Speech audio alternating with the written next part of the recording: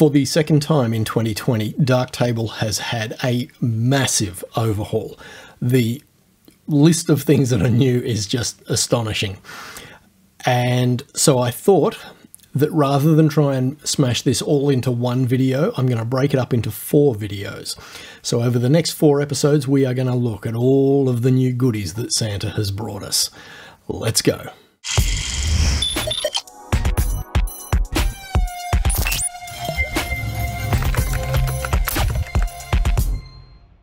Hi and welcome to episode 78 of Understanding Darktable. This is part 2 of the 4 episodes on the new features of Darktable 3.4. First up, we are going to look at a new module that Aurelian has been working on called Colour Calibration. Now, I will confess I'm only halfway through Aurelian's very extensive video on this module.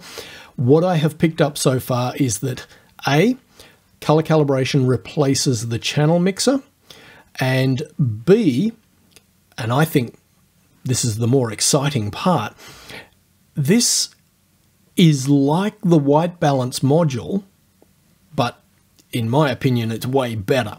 The original legacy white balance module operated prior to demosaicing, and it did not support the use of masks.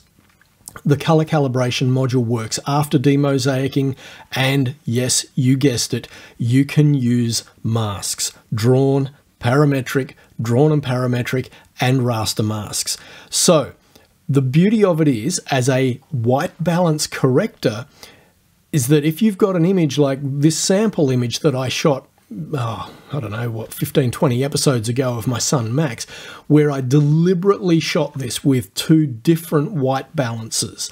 I've got a tungsten light on camera left, which was just a floodlight mounted on the side of our house, and I put up a flash on camera right, which was daylight white balanced. So you've got 2 very distinctly different white balances in the one shot.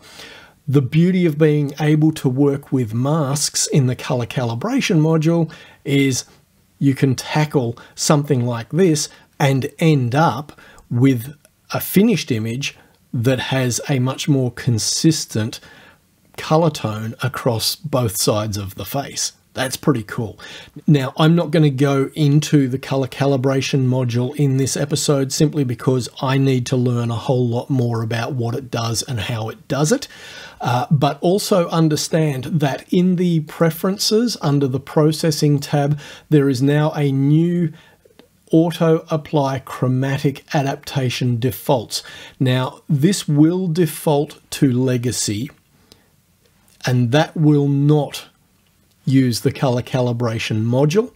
So if you change this option to modern, any new image that you import will have the Colour Calibration module added to the history stack at import.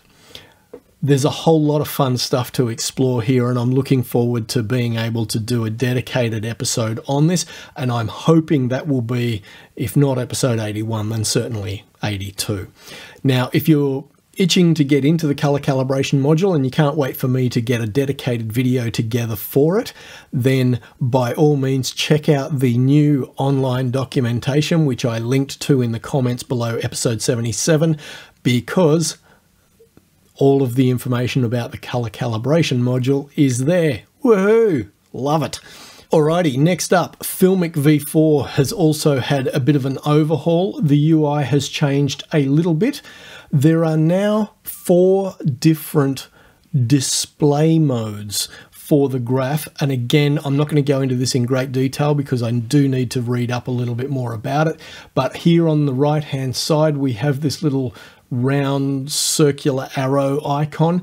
You can click on that to, as you can see there from the pop-up tip, left click to cycle forward, right click to cycle backward, double click reset to the look view. So the look only is the default. Then we've got look plus mapping in a linear sense, look and mapping logarithmic, and the one that's really interesting, a representation of the Ansel Adams zone system.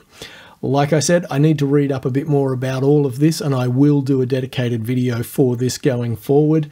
As yet, I haven't had chance to really dive into it, but just be aware that this is here. And once again, check out the online documentation if you really want to get up to speed on it in a hurry and you can't wait for me. The A button over here on the right side will allow us to turn labels on and off for all of the 4 views. Also, Filmic v4, as mentioned in episode 77, now supports OpenCL. So if you have a graphics card which supports OpenCL, hang on, graphics card would be OpenGL, wouldn't it?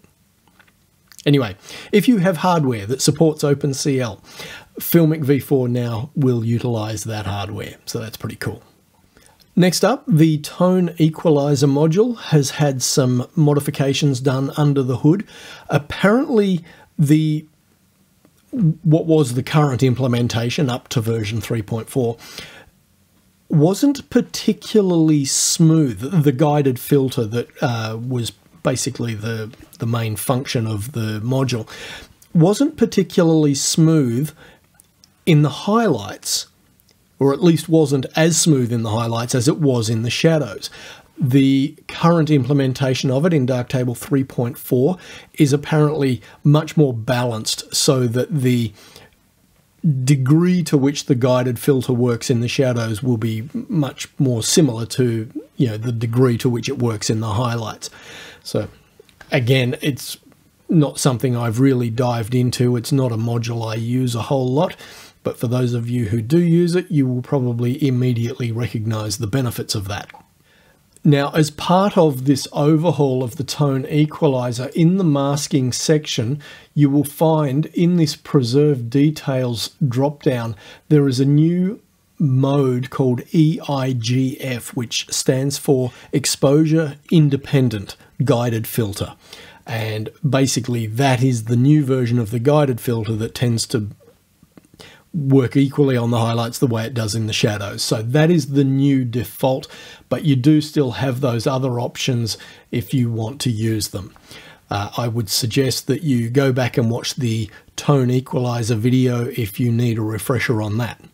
I certainly would. And the last thing I'm going to mention from the release notes is that the blending modes now are correlated to a scene-referred workflow. I don't fully understand it. The release notes didn't go into a great amount of detail. So if you have a tendency to use blending modes and you notice what the difference is, by all means, sing out in the comments down below. All right, that is going to do it for part 2, and I will catch you in the next one.